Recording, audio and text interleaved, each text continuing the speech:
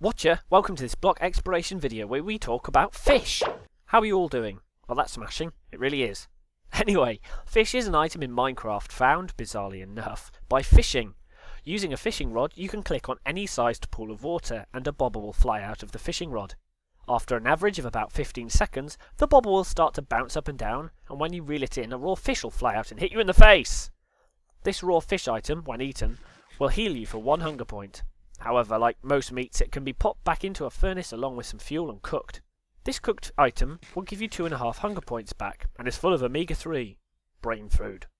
Recently, raw fish have been given another attribute, that of taming ocelots.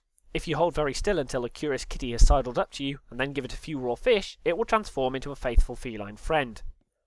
Fish are useful as a food source because you can use any water source, even when you've just poured out of a bucket, to get them.